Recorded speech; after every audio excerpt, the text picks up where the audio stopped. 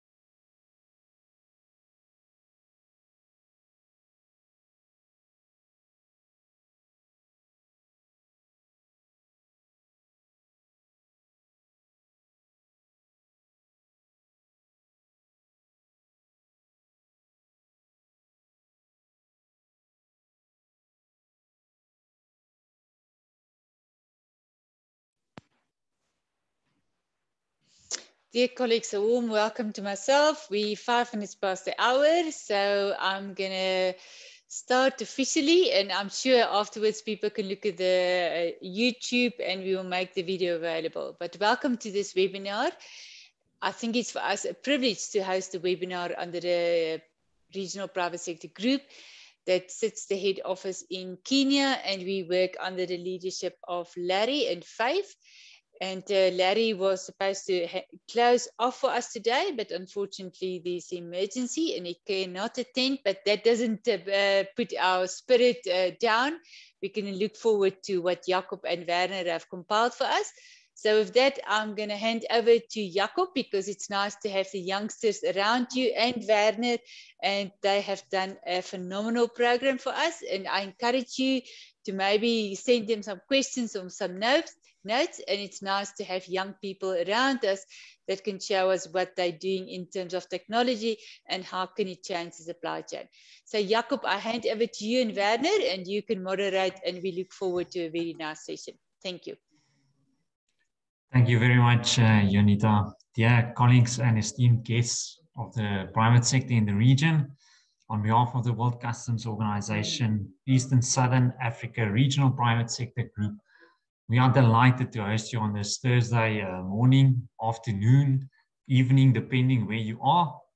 For those of you that do not know me, allow me to introduce myself. My name is Jacob van Rensburg, or Jacob in English if you like, and I am entrusted with coordinating all matters of the Regional Private Sector Group. We are once again pleased to host another webinar titled Disruptive Technologies in the ESA Region. This is in fact our 13th webinar, and we have an excellent speaker lined up for you today. But before I introduce the speaker, Werner van Niekerk, allow me to say something about the topic that we are discussing today. As you all know, that technology is ever increasing in our daily lives as it is in business. And to that end, the World Customs Organization in 2019 did a study on disruptive technologies.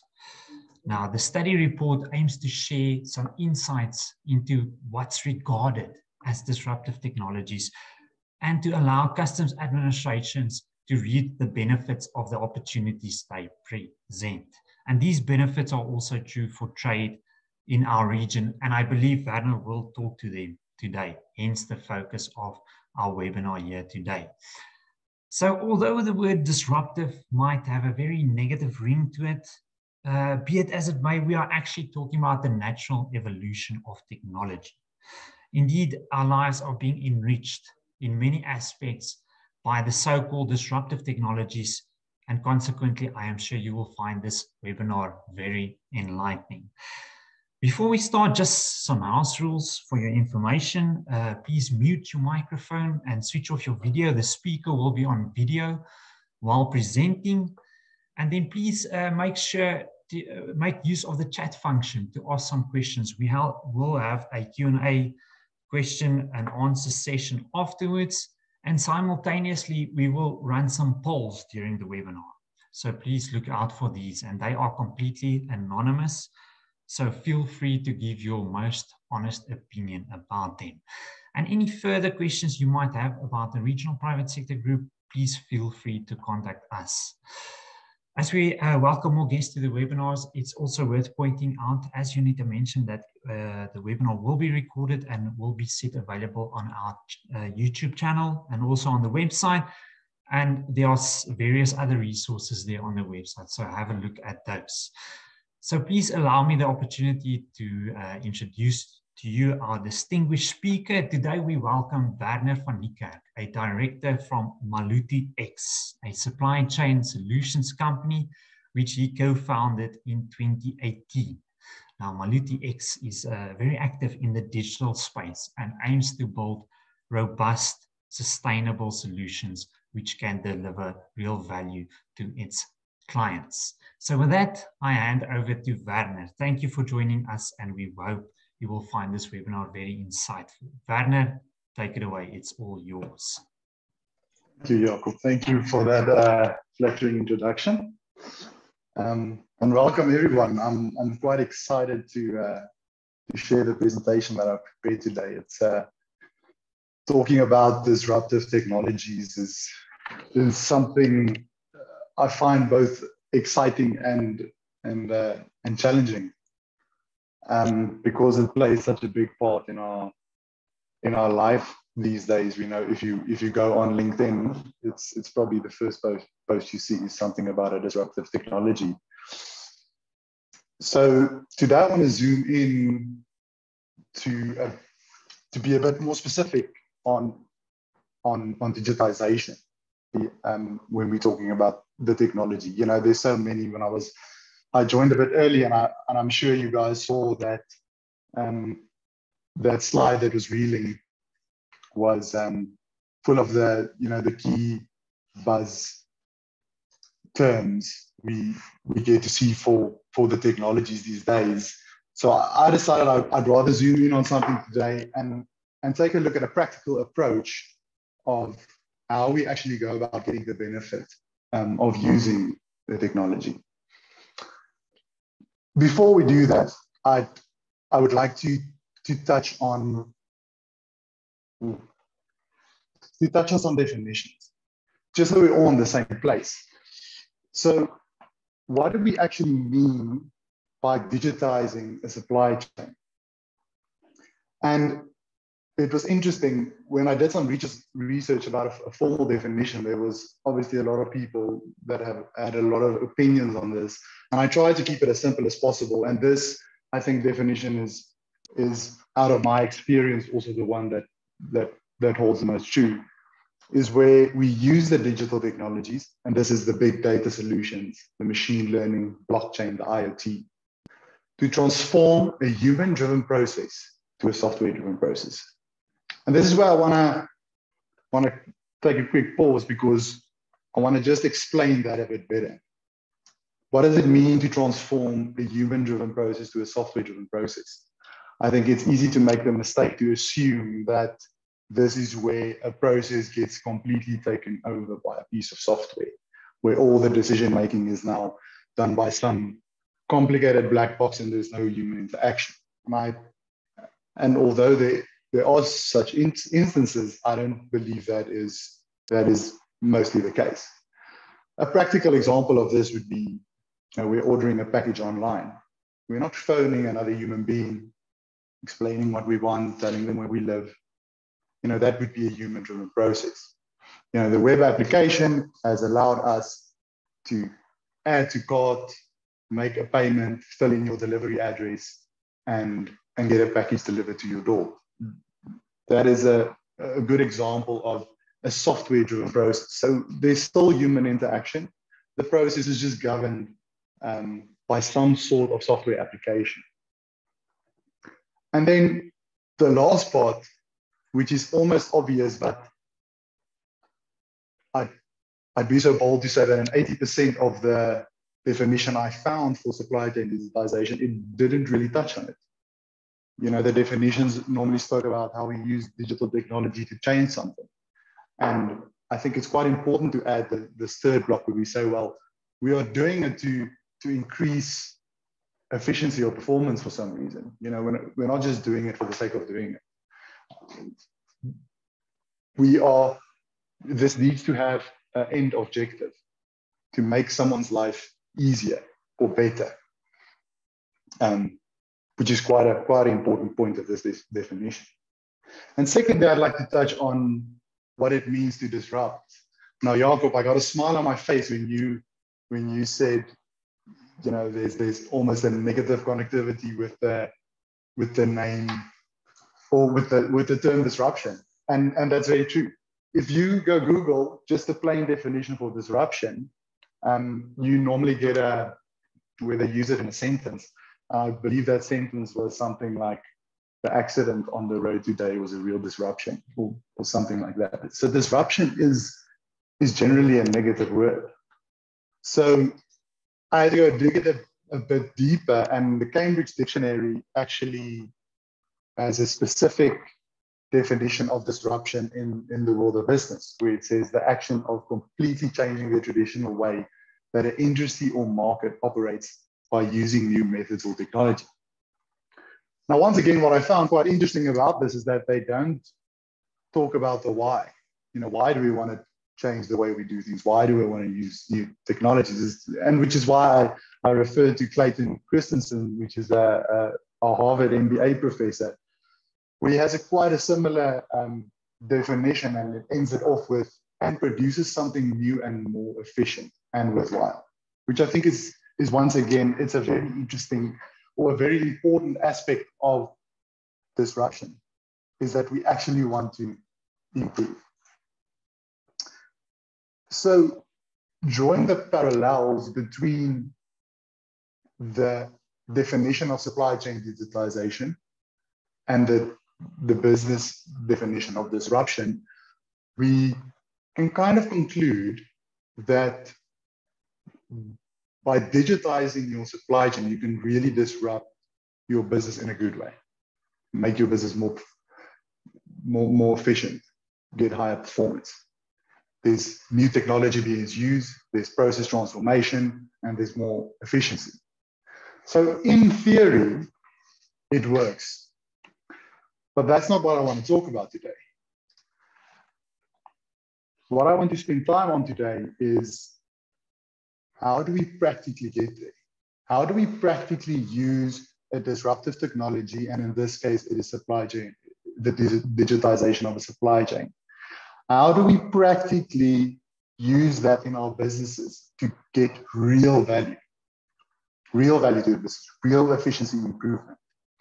And I want to do that by presenting 3 case studies. And these case studies are projects where I have been a part of or know of. So the first case study is, the how not to do it, which was a project that I did very, very early on in my career. The second case study is a case study that I'm actually quite jealous of, because I didn't actually do the project. The 2 of my very close co-workers were actually responsible for that case study, and I believe you'll find it extremely insightful. And then the third case study is a project that I'm really proud of, and in the sense of that I really think we were busy with the state of the art in this project. So now that I'm done with the definitions and the boring stuff, we can jump into the case studies. How I try to summarize these case studies, I'll give you an overview of the client and what they do and their business landscape that is applicable. I will explain to you why I was there, or my business was there, what we needed to do. I'll then talk a bit about what the actual outcome is and what we didn't. And then I'll take a few, learnings and stuff that I've really found insightful on my journey, especially on using digitization to disrupt the way businesses operate. So this first case study was a South African finished goods storage and distribution business. They were a fairly young business, I think not older than 4 years at the time, with a decent sized footprint. I think over the whole Southern Africa, they had about 4 warehouses with roughly about 35,000 pallet spaces across all the warehouses, which is of significant size. They had a fairly recently implemented WMS software system, which was still running on on-premise service, so it wasn't a web-based application. And they had a lot of Excel in their business, which I'm very sure everybody here today can kind of nod their heads to, and yeah, we know about that. I think we've all seen it, and I don't think this is specific to supply chain or logistics. I think this is across the board.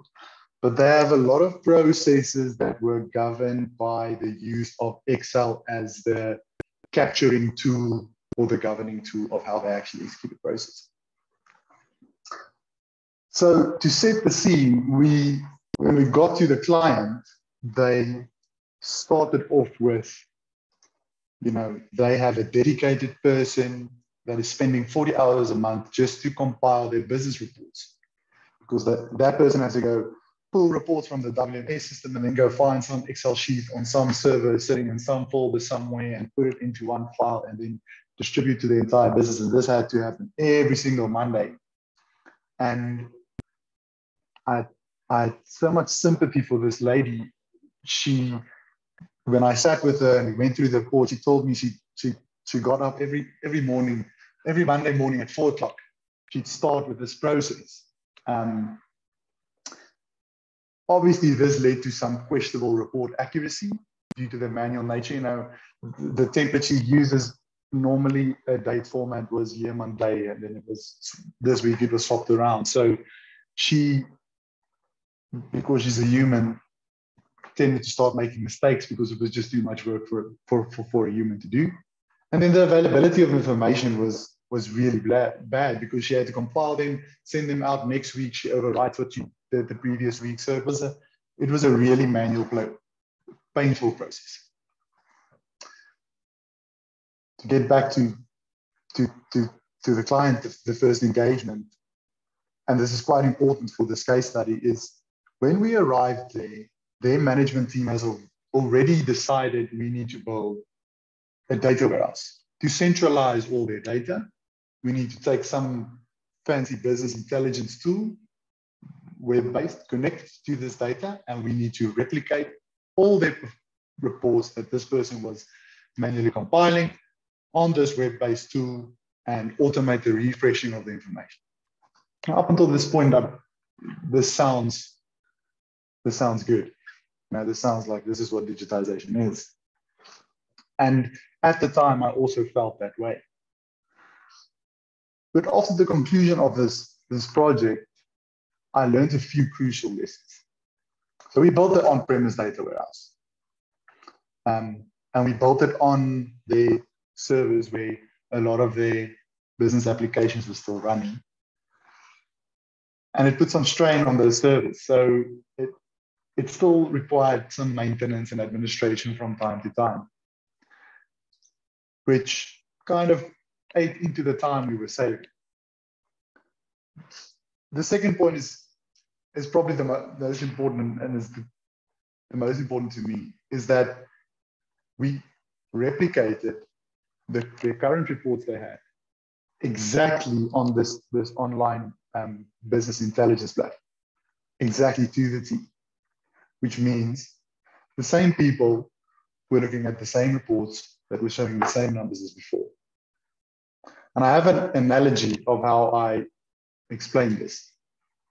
Let's say you cycle to work every day on a bicycle. Now, it takes a bit long. Maybe when it rains, you get a bit wet, you feel a bit cold.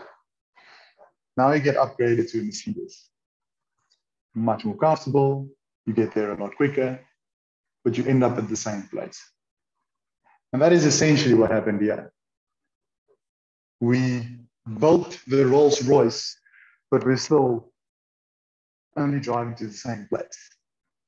Nothing has changed in terms of how this company looks at their business and what numbers they are actually using to determine what needs to happen.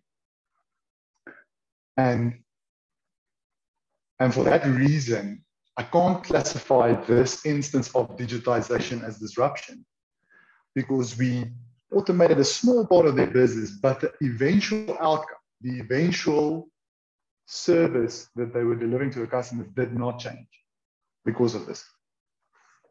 And then the last part was that although these reports refreshed automatically, a lot of the sources were still pulling from Excel. And we know when a human interacts with Excel, there's going to be issues. You know, there's data validation or data filled in incorrectly. So we had to spend a lot of time kind of fixing the Excel file so that the report would refresh properly. And these are the practical issues that we're actually facing on a day-to-day basis. And it's always easy to talk about the nice shiny BI tool. And in the front, it looks really impressive. It's the dashboard and it's the graphs and it's drillable and it's, you know, there's graphs moving and it looks really great. But at the back, it's, you know, it's Excel and it's dirty. There's still someone having to fix it. Which I don't see as, that is not the point of disruption and digitization. If I look at the key takeaways from this case study, is that you don't start with the solution, start with the problem.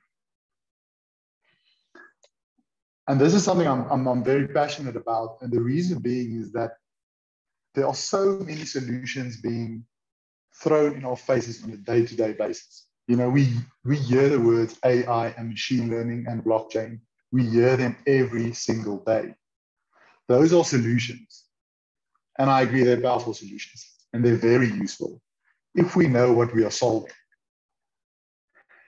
So what tends to happen is that businesses start to feel pressure to start ticking the boxes. Say, is my supply chain digitized? Yes, it is. But why do you want to digitize your supply chain? Why do you want to implement machine learning? We need to be very clear in terms of what we actually want to achieve when we are implementing these technologies. So what happened here is we were given direct instruction, you are building a data warehouse. You are going to automate the reporting. But what we phrased that problem a bit differently, a bit more open-endedly. And what if the client said to us, we need certain information at a certain point in time to make important business decisions. How do we do that? That's how you start at the problem, and we investigate what solution is it that best solves this specific problem. The next key learning is, it's a marathon, it's not a sprint. And especially in our region, especially when I look at a lot of our businesses were, it's startups, it's people that have been doing it for 30, 40 years. And the business technology and data process landscape is really immature. So we really need to consider where a business is at in terms of maturity, because we can't just jump from 0 to 100 with one project. And that is kind of what we tried to do with this book. There was still too many processes driven by Excel, manual work, manual capturing happen. And we tried to jump all the way to a full-blown big data reporting solution, business intelligence solution. But then we skipped a few steps in between. So understanding the business maturity in terms of where it currently is, we can use that to build a digitization roadmap to say, and for that, yes, we need to have that head in the skies. Where do we want to be? What information do we want? Think about think about the end state and how shiny and how amazing it is. We need to have that in mind, but we need to have our feet on the ground as well, where we chunk it up into more achievable, smaller projects so that the end solution is actually sustainable and achievable. And then the last point, and this is probably the most difficult one, even for me, is that new technology requires new ways of thinking. And what I mean by that is that with new technology, with this technology revolution that's going on, we are able to do things that we previously couldn't, which means we need to challenge everything we thought we were certain of. In this specific case, I'm talking about how we measure our business. Now, maybe some KPIs were put together just because they were the only KPIs that could be measured. But with the new data warehouse, we could measure them completely different. So with new technology, when we change the way we do things, we might also need to change the things we do. It gives us an opportunity to completely revamp how our businesses work, because we can achieve what we couldn't previously do. So this project was back in the day, it was seen as a success, but me looking back, I always feel like we could have done more. There was a lot of manual work, and it was quite a slug to get this end solution to a sustainable state. And looking back, if I'd had these lessons and if I knew these things, I think I could have done a better job of it. The next project I want to present is the almost too good to be true. This is also a South African finished goods storage and distribution business, much larger than the previous one, with a very well-established WMS system implemented. Now, this project is, like I said earlier, it was two of my colleagues that actually ran this project, and the results are truly incredible. So this client was a bit further along than the previous one. So they had a cloud infrastructure. They started to move into the cloud.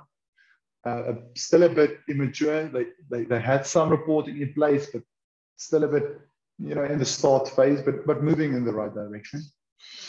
And we actually got to this client with no intention of getting involved in any visibility or digitization project. This was a peer consulting project where their warehouse was struggling to pick and ship all the required stock on every shift. And it was the case where they recently moved into a new warehouse, but it was the same staff, the same processes, but they just couldn't get there. They couldn't get through all the volume. And we were almost dealt with this green fields, open-ended question, go investigate the picking efficiency. That was our brief. And just to draw from some of the conclusions of the previous case study, is that that's already a step in the right direction, because we started with the problem. We didn't preempt a solution on this. There's something wrong with picking efficiency. Let's go see how we can make it better. And we were also given the opportunity to pilot the solution, whatever solution it is we came up with. We were given the solution to pilot that. This was such an interesting project because when we started speaking to the people on the ground, we realized there were some very basic things missing. The shift managers didn't know the exact number that they had to pick during a shift. They knew how many truckloads they had to pick, but they didn't know exactly how many cases needs to be picked.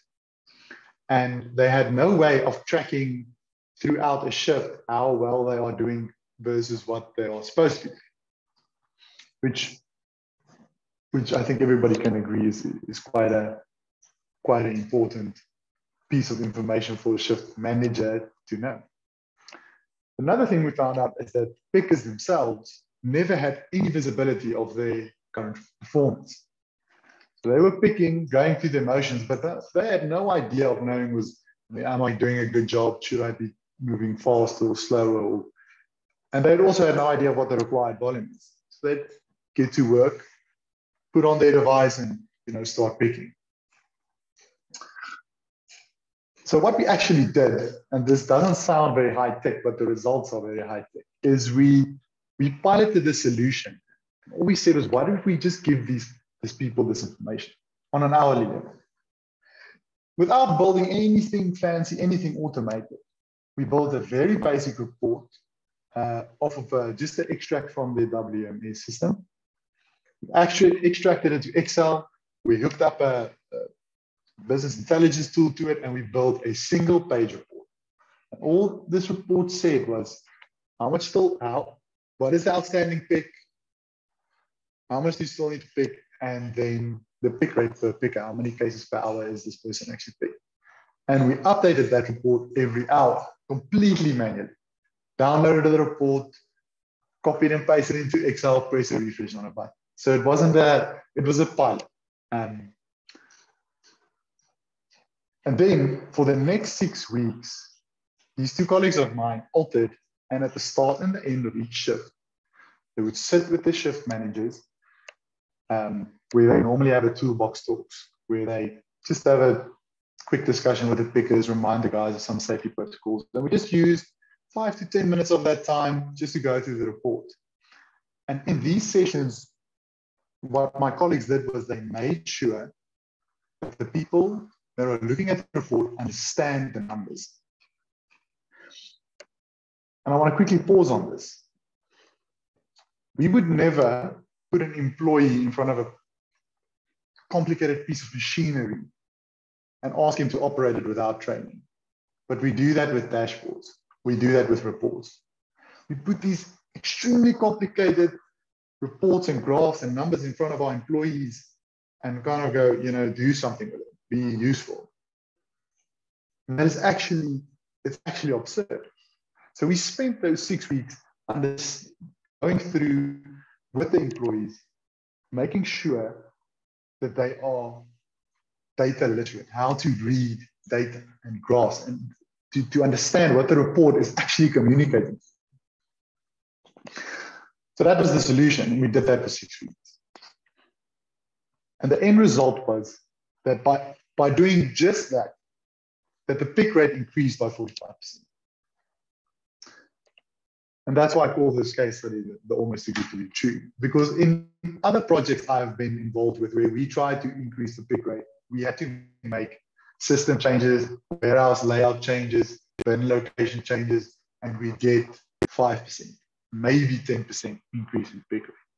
When we saw this number, our first thought was that the report was wrong. We were making this mistake somewhere. But actually what was happening, because the pickers could see how much they need to pick, because the shift manager could manage could see where they are traveling versus what they need to do, he could motivate his employees. His employees understood that that's what I need to get done this shift. They had a clear target in mind, and they started executing. And that is all we need to do.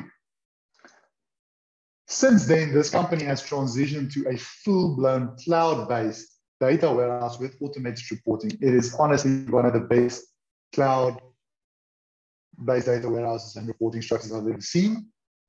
It really works. All their warehouses full of screens with the right information, showing it to the right people, and those people know what to do with the information that they're given.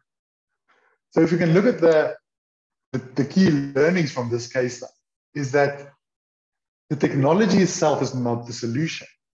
It is an enabler. And that is very, very, very important to know, is that technology itself will not solve any problem. And I might be talking a bit in two absolute terms. And I know there will always be, in some case, technology is the absolute solution. But in our industry of supply chain, I have a good friend that says, supply chain and logistics is the exception. We deal with so many exceptions. Everything goes wrong. There's so much that can happen. I don't think the technology is sophisticated enough to be the solution, but it is sophisticated enough to enable us to make better decisions. So in this case study, technology didn't solve any problems. It just provided humans with the right information to make better decisions. And that is a very key takeaway when we talk about disruptive technologies. And we start asking ourselves, do the technology actually disrupt?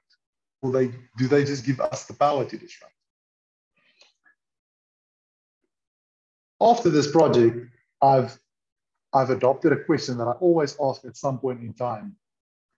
I ask employee, if you could pick one thing, one piece of information, or one piece of knowledge, or one view, one graph that could help you make better decisions in your role, what would it be?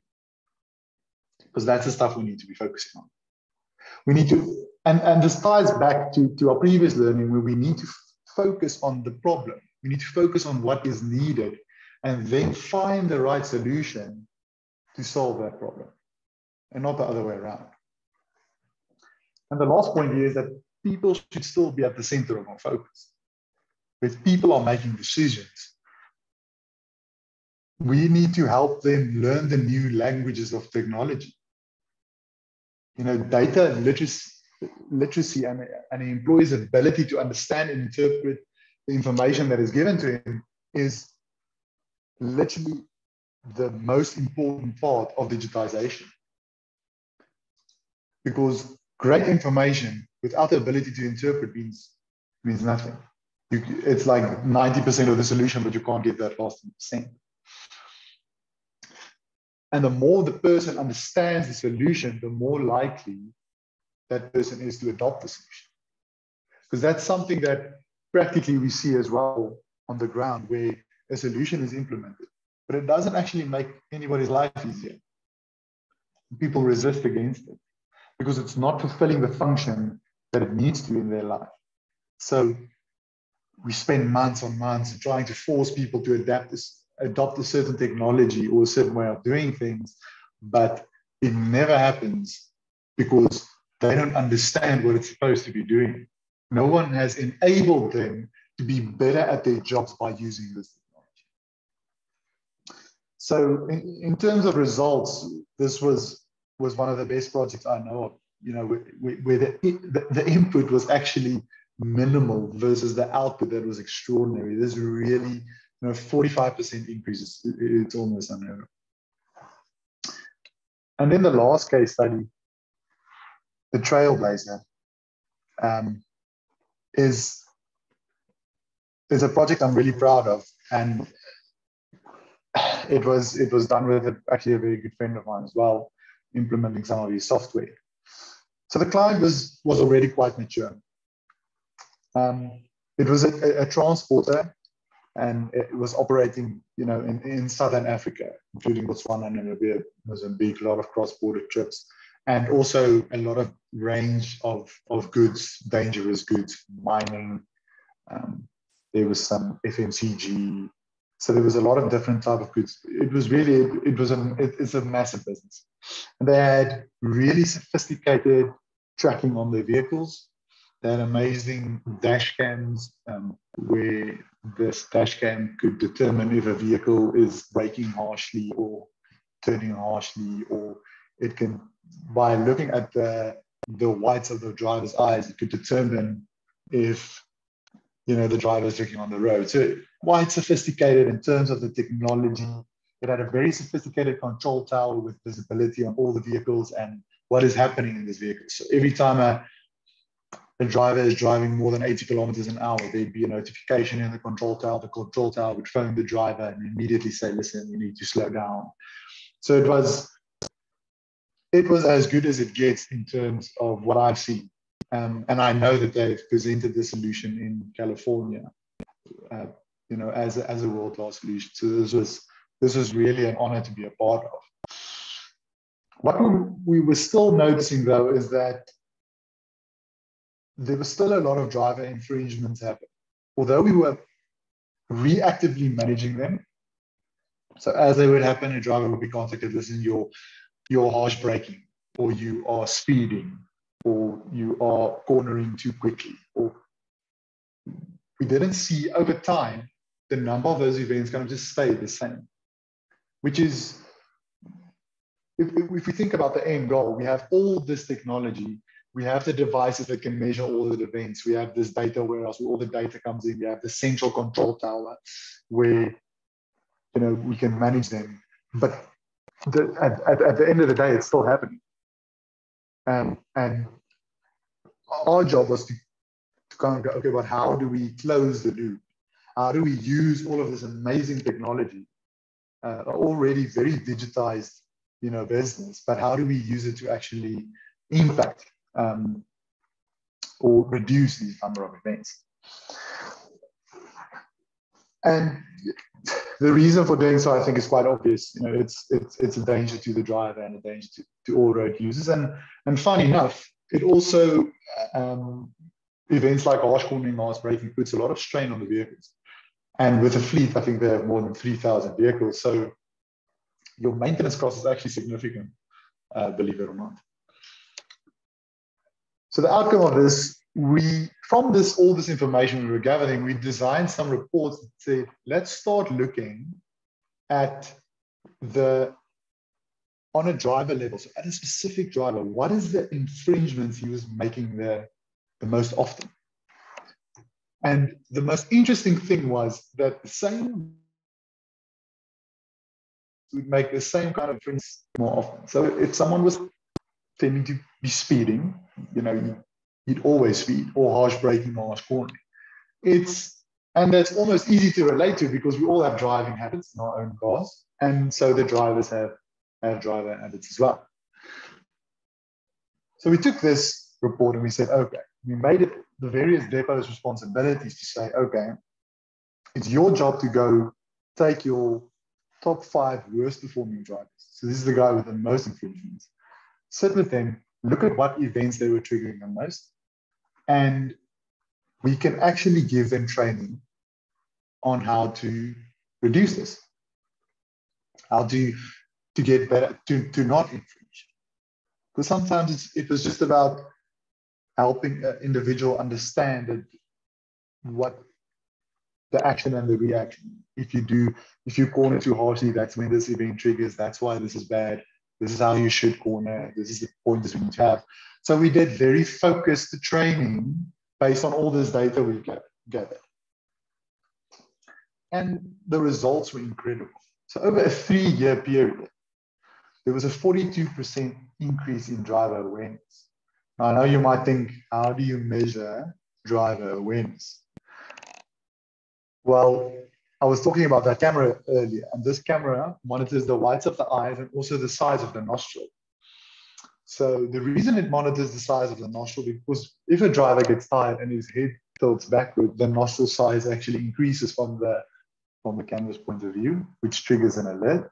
And it monitors the white of the eyes, because as soon as you look down at your phone, for example, the whites in your eyes become less visible. So the camera knows you're actually not looking on the road. So that's pretty cool tech that we're using. So that's how we could measure that. And a 45% decrease in safety infringements across all business units. And if we think about not only the monetary value of this, but the life value of this, this is less accidents happening on the roads, less congestion. It is actually, I was extremely proud to do, because this was for me really, with digitization, along with putting people first, understanding that people are the enablers, with good solid processes, shows how we can actually disrupt the way the person works. And with this, I think this project kind of encapsulates the learning of the previous two, where start with the problem. Even though they had all this fancy tech, we really started with the clear problem, and we used the tech to enable the solution.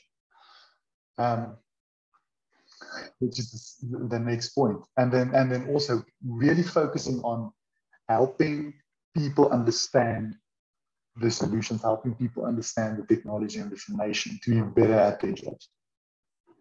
It looks like I ran over by about 3 minutes. But thank you for your time, and I really hope you found this insightful. I think Jacob will do some questions. Thank you so much, Werner. I think it was great for us to see so many practical examples. I think quite often with these kind of technologies and so forth, we hear about the airy-fairy future speak kind of things, and it's nice to see some more practical examples like I've mentioned. I think before we go to the exact, we've had a couple of questions in the chat box, so please go ahead. If you would like to ask some more, please go ahead. But before we go there, I think I just want to highlight a couple of interesting results that we found from the polls. And I think especially the first poll, we asked which technologies are the most important, and I'm going to quickly share it again. Having the most significant impact on your business environment. And the results showed it was the Internet of Things, blockchain, and AI. So perhaps, Werner, if you just want to quickly comment on those technologies and the possibility to implement them in our day-to-day basis doing our business.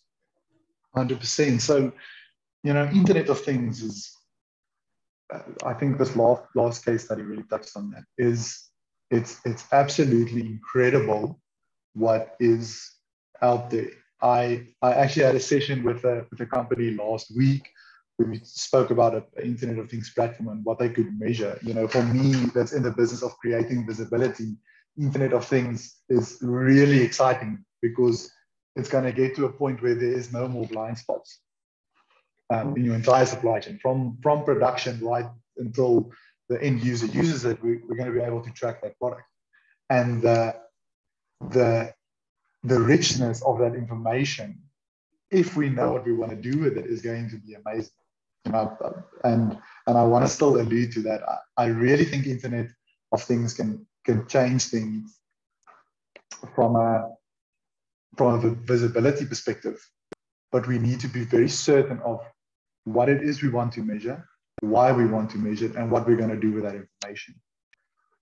The specific case study that the person that I had the meeting with was presenting me was the transportation of blood, actually. And it was so interesting where they could measure the temperature of those packets anywhere it was in that supply chain, which is, you don't need to be a genius to understand how that is beneficial. That is product integrity, from start to end.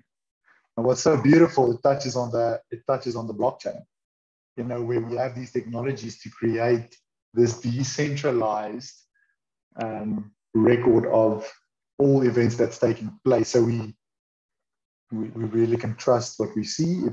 If blockchain is something that conceptually, the first time you read a formal definition of blockchain, it's almost difficult to create a picture in your mind of actually how it works. But the combination of blockchain and Internet of Things is amazing, because we have this completely full data points, and we also have a way of knowing that they are true, and knowing that they are true reflection, and that each party has access to that simultaneously. Each party in the process has access to that simultaneously. I think that is extremely valuable. I think that really also links to the third poll question that we run, and I'm quickly sharing those results once again. It speaks to connectivity, and I think in supply chain digitalization, it's such a key to have, you know, connectivity towards in terms of your business processes, in terms of your relationship with your various stakeholders and the like. And I just want to comment here before we go to the Q&A. I just want to comment also on your first case study. You mentioned Excel sheets, and I think all of the attendees attending today can speak to that. You know, it's taking those manual processes and to create, you know, some intelligence. And I think that also speaks to the results of the third poll questions that we ran. And the most of the participants said that the most important technological upgrade needed for customs and trade in our region is automated reporting and business intelligence. So that really speaks to that case study that you presented to us. So Werner, if you allow me, I quickly want to go to the questions. I think the first question I want to mention is attendee asked that logistics is typically very data rich but information poor, and how do we change this? I'm going to start off with saying it is a very good question and also a very difficult question, but I'm going to give it my best shot, because it's something that I spend a lot of time thinking of as well. So I'm going to actually go back to that first case study and use it as an example. They had a WMS system implemented, but there were still processes, and they were purely a warehousing company. It was what they do. They didn't own any of the stock that was in the warehouse. So they had a WMS system, but there were still processes being run on Excel. So the question comes to mind, why? Why does that, whatever process it was, why is that ability not encapsulated in the WMS, which has a front end that's data validation, so we can kind of link it all together? Why isn't it there? And the conclusion I got to was that, although I mentioned that some businesses aren't mature enough for the technology, there's also instances where the technology isn't mature enough for the business. And it's something we very rarely talk about.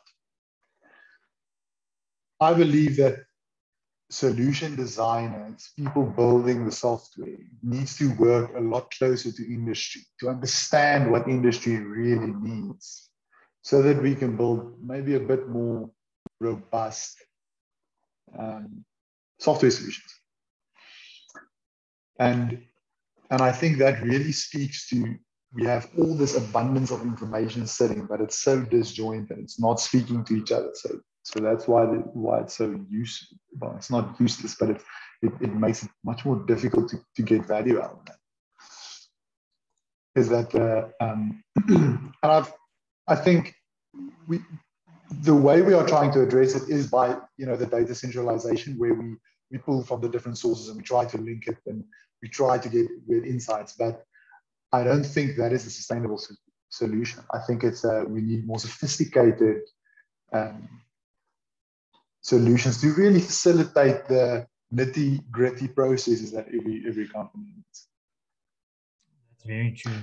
But I think it's a difficult one. If I had the answer, you know, I'd be a lot richer than I am now.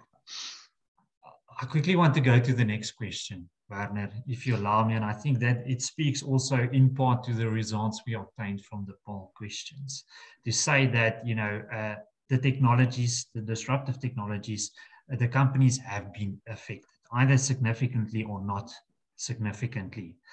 But now, how do we change that? You know, as is the case in Africa, the uptake typically is of technology is slow and it's pretty low. So the question posed was, what is the most implementable 4IR offering that can be used in the Eastern Southern Africa Regional Customs Administration in the immediate term? So how can we uptake the technology right now, here today? You'll probably find my answer interesting. Is I would start with understanding what is needed first. I spoke about, in the case that I spoke about the digitization or the technology roadmap that a business need to do. And I think that's your starting point. Is we shouldn't focus on the technology at all. We should focus on what our business needs and where our businesses are at this point in time, and where we need them to be, and what is the roadmap to get from A to B. When we focus just on the technology, we are bound to make mistakes because our businesses aren't mature enough, or we do not know what we want to do with the technology. So we're cramming this triangle into the block shape, but actually we just need the block. That being said, out of my experience, I believe very, very basic process and data capturing automation is probably where I see the most opportunity. And this is why I talk about these low-code solutions currently, on the Microsoft platform. The Power App is a good example, where you can build a simple data capturing with some validation that links even to an Excel sheet. But just that Excel sheet can't be edited directly by humans. They have to interact with it through this one-page low-code application, which can be built extremely quickly. And it just ups your data quality a bit, as a step one. And then as a step two, we go, okay, but that's not connected to Excel, that's connected to a SQL database. And after that, we connect to reporting. And after that, we build automated reporting. So as a start, I'd probably say very basic process automation. And just something I want to add to that before we go on is that machine learning and AI, amazing tools, but extremely data hungry and quality data hungry. We can't start thinking of those kind of solutions before we really have high quality data and we can ensure that the data comes in of high quality. Otherwise, it's going to be a case of garbage in, garbage out. So for me, it's just about taking what we have, making sure it's really of a high quality and storing it in such a way that we can make it useful. And then we take it from there based on the business needs. That's very true. That's very true. Werner, I think our time is slowly running out. I just want a last comment from your side. And I'm quickly going to share the poll results of question 6 again. And these talk to the constraints that we currently have about, implementing these technologies into our businesses, our associations, customs, and the like. So the most important is obviously knowledge and know-how, and then associated cost also with it. Just like the previous question I asked you, how do we go about changing that? How do we change and how do we increase the knowledge and decrease the cost simultaneously? Your final thoughts. Well, that's it's very interesting. Those numbers, the know-how part is the fact that that's the highest. But it's so very true. We often don't know where to start. And the cost of tools as well. I think there's a, and it's not a misconception, it holds some true that, the cloud solutions are fairly expensive. But let's start with the know-how. How I see it, I'm essentially a consultant. And what I've learned over the years is that I don't really solve problems. I just bring the right things together. So from an industry point of view, what I need from the industry is a really well-defined problem. I don't need a solution. I'll go fetch something and I'll add it in. So from a know-how point of view, there's a lot of people, a lot of companies currently doing free proof of concepts, where we go and we just explain how it works and what it could be and the benefits we've seen. It takes a 2-3 hour session. We have a discussion. We say, this is what could be out there. We try to understand the business problem. This is what it could look like. But also taking into account your appetite for cost. If you think about buying a car, you can buy everything from a Ferrari to whatever a cheap car is, but it still drives on the road. And that holds true for digitization as well. There's the very shiny cloud-based reporting. It's quick and it's amazing, and it does cost money, but we have other solutions as well. You're not going to get all the benefit, but you can get some of it, and it can be a start. So I think by addressing the cost and the know-how, it's about speaking to people that specialize in this. I myself, and a lot of companies like ours, specialize only in technology and what the technologies do, so that when you tell me about a problem, I know which one to go select and say, okay, this is the right fit for you. And that's where, and it kind of links to my previous comment, where the solutions providers and the guys actually doing the work, we need to be working a lot closer together. I need to understand, from an industry point of view, what is the stuff you're struggling with, so that I can make sure the stuff I present to you is really relevant in solving your problems. But you need to tell me about it, and I need to be open to you about what is available. So we need to collaborate a bit more, I believe, in what is the real problems and what is really available, and how can we sustainably help each other to actually go forward. Fantastic. Thank you so much, Werner. I think for many of us today, and myself included, certainly, is technology is often this airy-fairy speak, and we want to take that from the idea and the concepts and to implement it into our business. So we thank you for enlightening us so much on this topic. So I will hand over to Dr. Junita Maria, our chair, to provide some concluding thoughts. Thank you so much. Thanks, Jacob. Thank you for having me. Thank you, Jacob and Werner. Yeah, it's lovely to have young people around us and to help us to gain better understanding and insights. And Werner, I'm going to take you up on your problem statement. So in the region, we don't have a trade facilitation index. We don't have accurate profile and screening of consignments in terms of a high, medium, and low risk. We have multiple stops at our border post, and we have 17-kilometer queues. And in that, supply chains are not made to handle any disruptions. So I'm not sure if I captured that correctly, but that is the problem statement in 5 key concepts. So with that, colleagues, I want to say thank you very much for joining us. It was quite a nice event, and look forward to see you next time. So with that, I would say have a lovely, lovely Thursday afternoon, and wish to see you again on our next webinar. Thank you very much, and I'll officially close the session.